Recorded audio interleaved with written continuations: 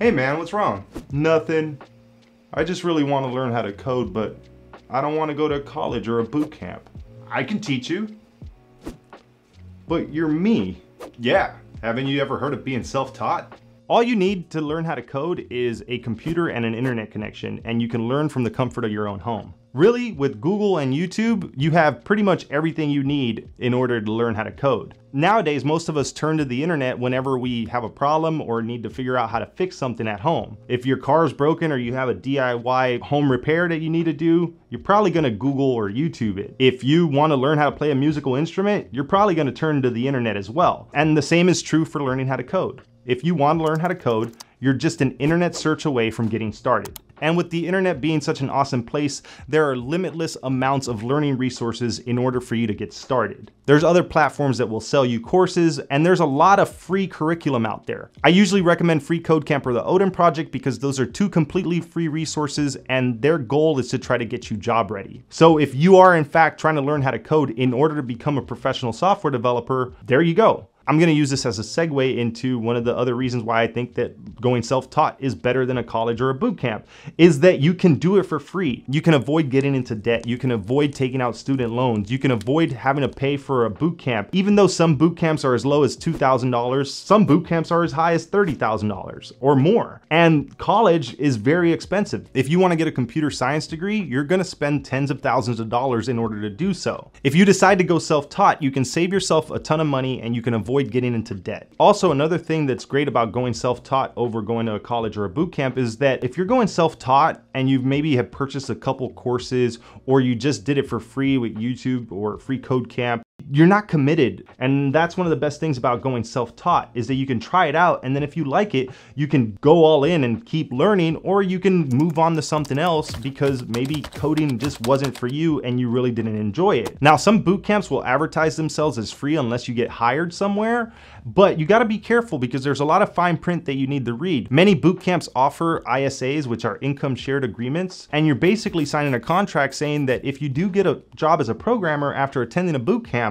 you're gonna have to pay them back. Now, some of those income shared agreements last up to 5 or 7 years. Now, if you decide to go to college for computer science because you wanna learn how to code, and then halfway through you decide that you actually don't wanna follow through with computer science, you're gonna be committed financially at that point. And that's why I go right back to the self-taught route, because I think it's just a better deal overall. If you're not totally sure this is what you want to do and you just want to give it a try, you don't have to have that financial commitment that can end up putting you in a lot of debt or put you in a burden. Now, many times people will tell you that going to a college or a boot camp will offer you many benefits that being self-taught won't. Now, while there are some benefits that colleges and boot camps have over going self-taught, I tend to argue this point a lot because many of the benefits that people tell you that you have at a boot camp or a college over going self-taught are just things that you can go out and do on your own if you do decide to go the self-taught route. A lot of the times people will tell you that networking is one of the most important things that you get from a college or a boot camp. And that's true, but there's plenty of meetups and there's plenty of ways to network as a self-taught developer that you can do on your own, and it'll save you a lot of money in the long run if all you want out of going to a boot camp or a college is to be able to network with people in the industry. Really, there's alternatives to these things, and many people think that, well, you'll be job ready by the time you complete college. The truth is that college a lot of the times teaches more theory than practice, and a lot of college graduates come out not really having the technical know-how to implement things that you would need in order to be job ready. Now, with a boot camp, you're not learning all the theories of computer science, but the thing is that it's such a short period of time that you attend a boot camp for that a lot of that stuff doesn't stick. And what happens to both college graduates and boot camp graduates is that they end up graduating and then they still have to build projects for their personal portfolio. They have to leak code grind. They have to get their resume ready. They have to network outside of their boot camp and their college just so that they can get a job. Those are all things that you would also do if you were self-taught. When I was self-taught, I did all those things. I built my portfolio. I got my resume ready. I went out and I networked at different meetups and I met developers in my area. I kept applying and I kept grinding out new projects and building new things and learning algorithms and learning data structures and learning all those things that you need in order to get hired. If finding a mentor or networking is the big selling point for you on a boot camp or going to college, know that you can find these things online, self-taught, or in person at meetups.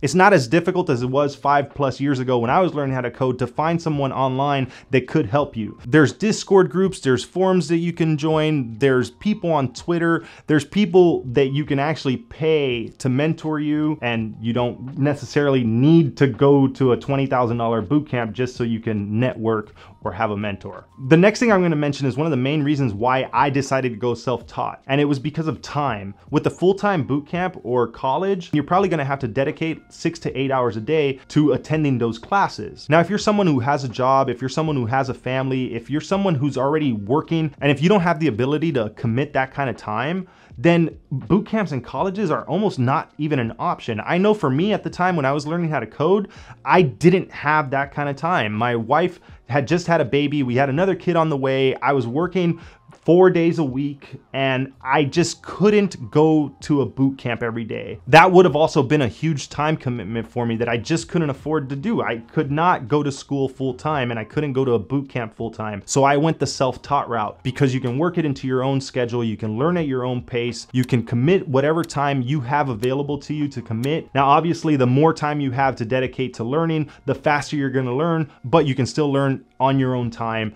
and whatever time that may be. All right, I'm gonna wrap this up by saying that at the end of the day, we're all self-taught to some extent. Even the college grad or the boot camp grad has to teach themselves a lot of stuff in order to get hired. Very rarely do people get hired immediately after graduation, and most of us are gonna continue learning on our own once we become professional developers. Why not just start off by doing it self-taught? That way you can do it from the comfort of your own home, on your own time, and avoid spending a bunch of money or getting in debt, since at the end of the day, we're pretty much all self-taught. All right, thanks for watching, and I'll see you next time.